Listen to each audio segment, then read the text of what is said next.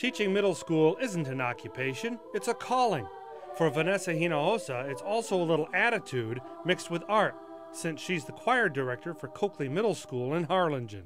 This is her 8th grade girls' choir. By the looks of Vanessa's head, you've probably already guessed she's engaged in an epic struggle. Indeed, she's fighting cancer, breast cancer. Being able to be here is part of the reason that I think I'm doing so well, because I can be here and be me and not worry about everything else. So.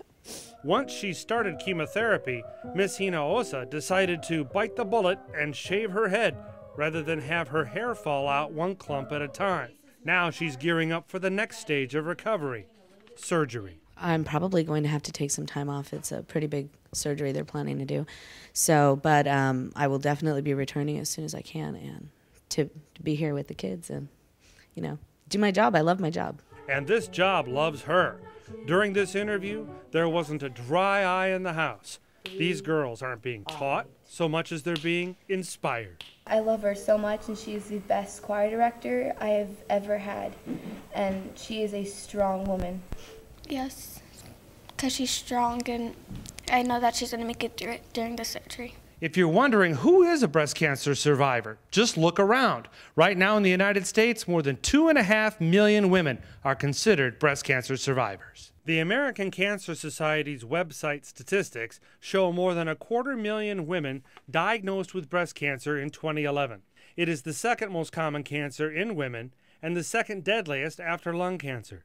Most shocking is 13% of all women will be diagnosed with some form of breast cancer at some point in their lives. The good news is the survival rate is on the rise, and Vanessa's outlook remains on the rise.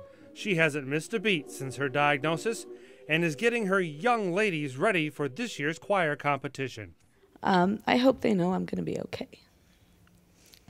And I hope that they can think that if I could do this, they can do something similar. If anything like this were to ever happen to any of them or someone in their family, that they can just keep on going.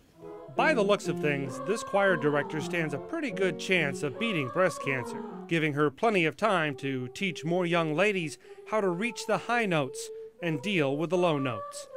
In Harlingen, I'm Brian Hale, Action 4 News. That was good. That